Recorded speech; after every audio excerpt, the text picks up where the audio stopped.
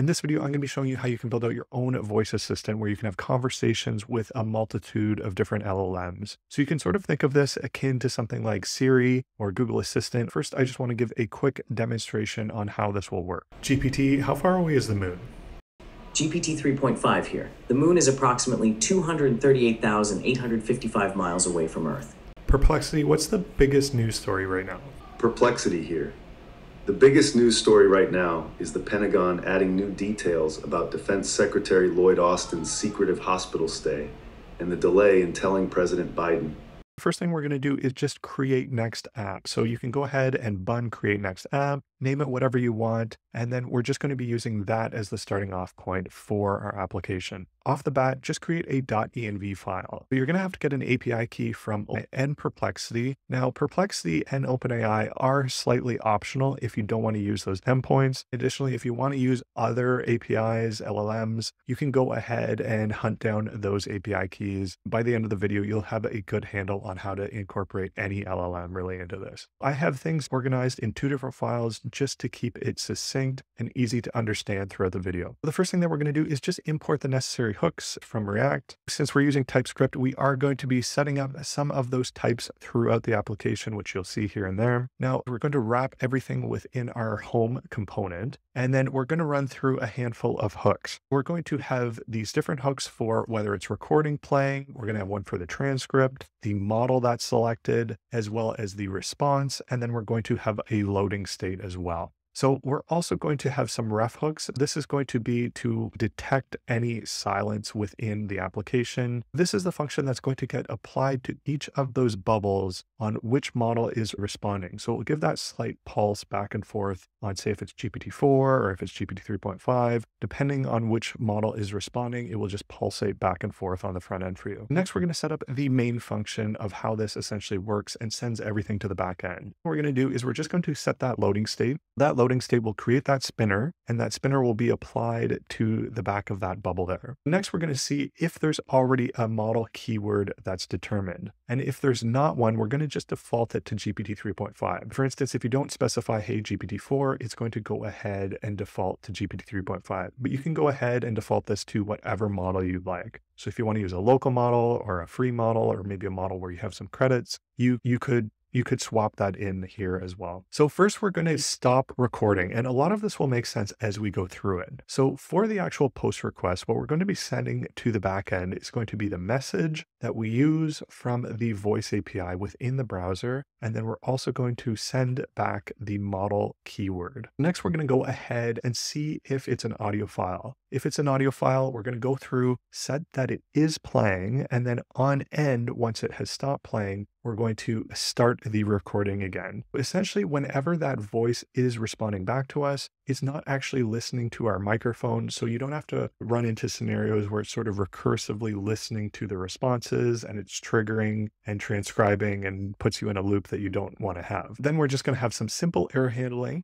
Then we're going to set the loading state back to false once it's all done. Next, we're going to set up our individual model bubbles. Within our handle result, what we're going to be doing here is this is going to be where we go ahead and create that transcript that we're going to go ahead and send to the back end. Then we're also going to detect whether there is a silence for a period of 2 seconds here. So that's what this 2000 is. Then from here, we're going to go ahead and determine all of the different model keywords that we have. So this is going to be where you specify all of the different models that you're going to be using in your application. So you see GPT-4, Perplexity, etc. And from there, we're just going to go ahead and check the first 3 words on whether that model keyword existed. So if you think about it, if you say something like, hey there, model name, it will be able to detect that. Or you can just go ahead and trigger the model name within the first word or second word if you wanted to. Similar to what we did earlier, we're going to go ahead and set the default model if there isn't one that's detected to GPT. I use for GPT 3.5 this GPT keyword, and you see here that you can really specify whatever keywords that you want, but the thing that you'll have to contend with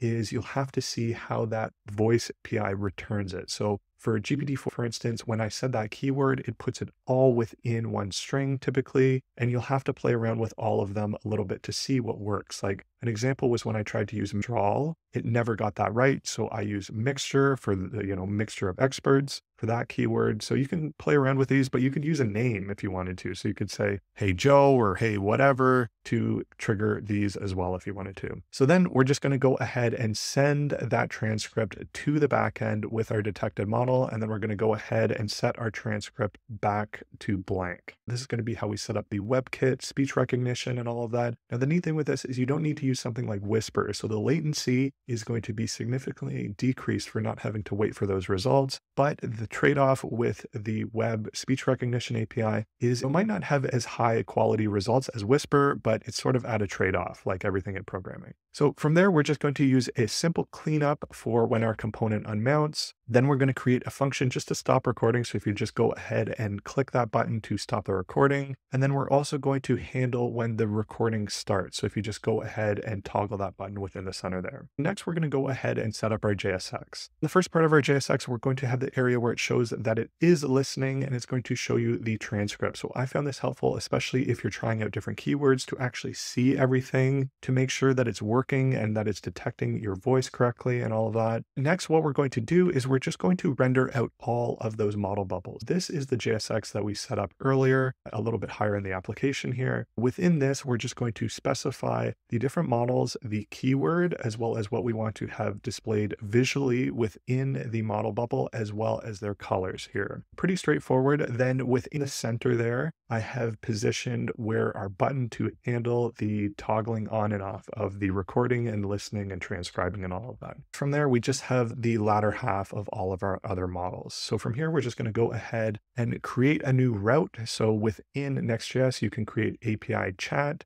and then route, and then we're going to go ahead and hop right within our route.ts. The first thing that we're going to do within the backend is we're going to import a handful of dependencies here. So if I just open up the package, what we're going to install is basically everything here. So we're going to install these LangChain packages, API.env, LangChain, and OpenAI. Now, once those are installed, what we're going to do is we're just going to go through and you'll start to see what all of these are doing as we fill this all out. The next, what we're going to do is we're going to initialize the Perplexity SDK. The way that Perplexity decided to implement their Node version of their API is with the API package. So that is what this dependency is doing here. Next, we're just going to go ahead and configure our environment variables. Those environment variables that we had at the beginning of the video, this is going to be where we go ahead and access those. Similar to the front end, we're just going to set up some features to enable all the TypeScript types to work as they should. Next, we're going to initialize the OpenAI instance. We're going to create a function that is going to be how we interact with the text-to-speech OpenAI endpoint.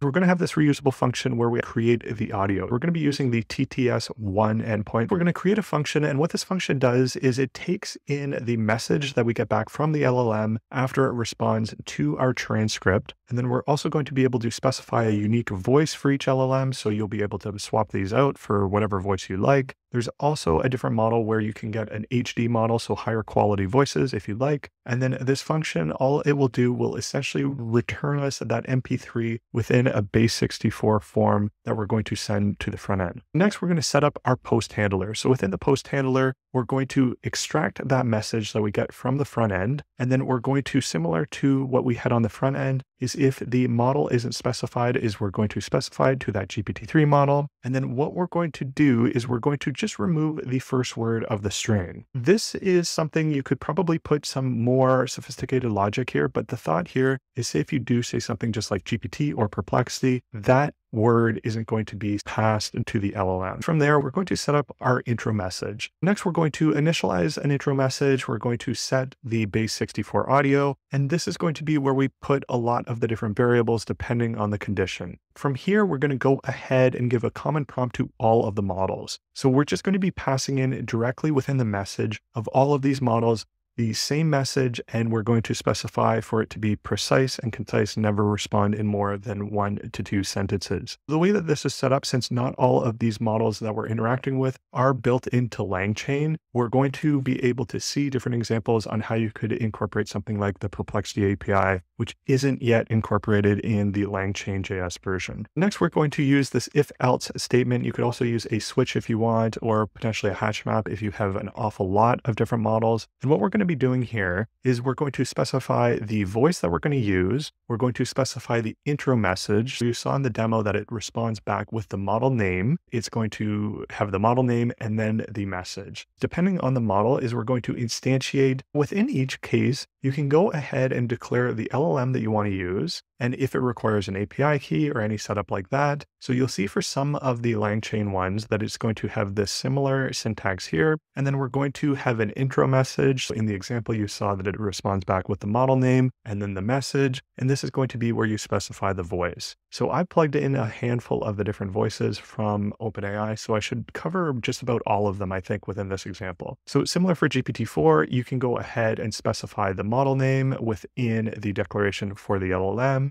And just like here, we're going to have the intro message as well as the voice. So very similar for a lot of them. Now for the Llama ones, the way that it works is if you have Llama running and you have the models downloaded. So the one thing for this is if you want to use the Llama models, you will have to make sure that you download the specific models. On my machine, I have the Mixtral model as well as the Llama model all installed, ready to go. So similar here, we have the intro message and then a different voice. Also here, I specified for Mixtral, local Mixtral, because I am also using the Mixtral endpoint from Perplexity. The Mixtral endpoint from Perplexity is very fast for inference. So exact same setup for Llama2 with just a few different options here. Just like the Llama Mixtral setup for the local Llama setup, it has basically the same setup, just with the Llama and voice swapped out. Then for the Mixtral model, this is going to be where we start to play around with the Perplexity API. Now, it's pretty easy to interact with this SDK. It's a little bit of a different structure and syntax, as well as a schema that you have to contend with. But nonetheless, it's set up in a way where a lot of the variables are going to be reusable, like the intro message and voice. And the only thing that you have to substitute